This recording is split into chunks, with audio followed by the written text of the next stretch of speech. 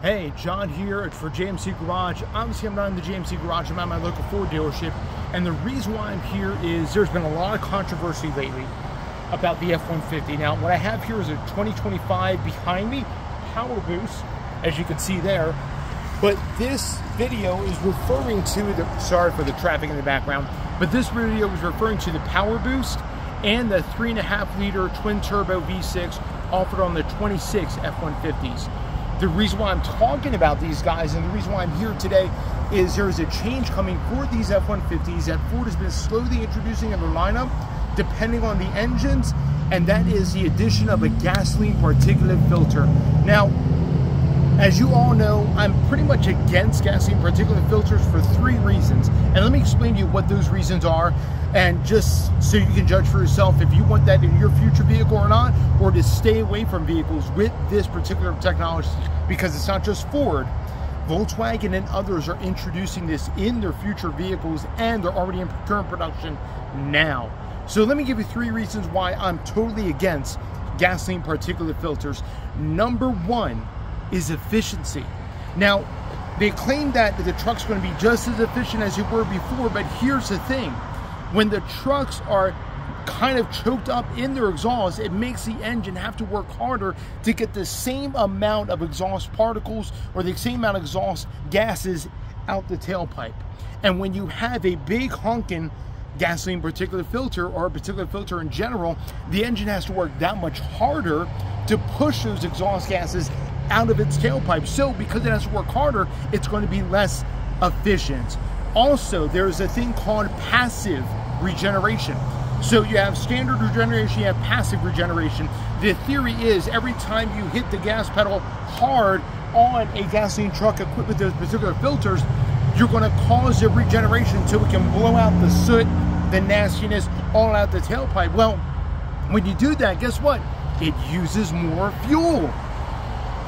This is like 101 of how engines work. I don't understand why people think gasoline particulate filters are good things. So number 1, it's going to make the engine less efficient. Oh, also, number 2, one of the things I wanted to talk about is it's going to make the engine not only less efficient, but it's also going to make the engine not do well as far as reliability. It's going to shrink the reliability. You're introducing a thing that has not been proven itself well in the diesel market, and there's spotty response over in the European market where these are already being made, and it's been a touch and go with the reliability. Frankly, with another addition of not only the particulate filter, but the checks and the airlines that have to go to them so it can check with the sensors, I just think it's another thing that's going to go wrong. And it's another thing that these trucks do not need.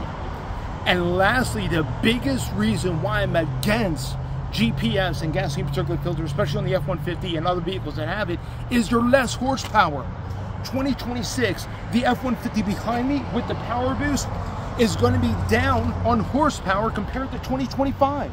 Same thing with the 3.5-liter Ecoboost V6. It's going to be down almost 20 horsepower. In fact, a little bit more than that for 2026 because of that stupid gasoline particulate filter. It makes the engine have to work that much harder to produce what it was producing, and in fact, it's making it not only work that much harder, but now it's able to detract from that horsepower.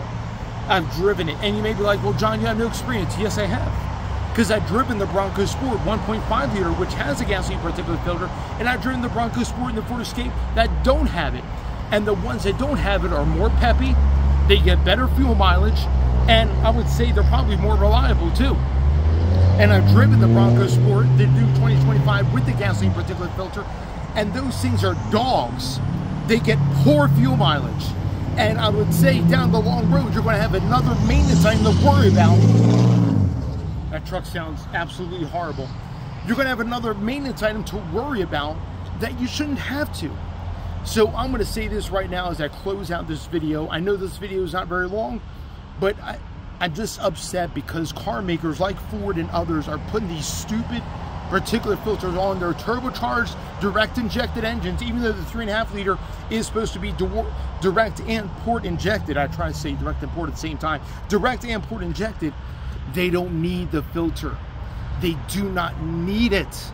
And it's a sad thing that Ford and others are kind of giving into the CARB and EPA to put these stupid filters on their trucks, on their vehicles, when they shouldn't be doing that at all. So I'm going to say this, as I'm closing out this video, I personally, if I can help it, will not purchase a vehicle with this technology on it. I don't care who makes it, Ford, Volkswagen, whoever. If it has this technology, I'm not purchasing a vehicle, and I want you guys to do the same. You don't want this headache, you don't need this headache, and it shouldn't be on vehicles to begin with. So let's speak with our wallets. Let's go ahead and not purchase vehicles. If you're looking at a brand new 2026 F-150, look at the 2.7, look at the 5-liter. They're not going to have it, unlike the 3.5-liter and the Power Boost. Or get a 2025. These are on clearance right now. Pick these trucks up before the 26s come in. But what I'm saying is, do not get this gasoline particulate filter at all. That means you may not be able to pick up a 26 Maverick. You may not be able to pick up a 26 Bronco Sport. I'm just saying, don't get them at all. Awesome. I'm gonna take a stand. I'm gonna ban against gasoline particulate filters on my vehicles. They shouldn't be on any vehicles. And I'm gonna take a stand against it by not purchasing another vehicle with that technology, if I can help it. All right, you guys, I'd like to know your thoughts. Like, comment, subscribe, hit the bell notification. We got new videos coming every week. Appreciate you guys. You guys be blessed, and we will catch you on the next one.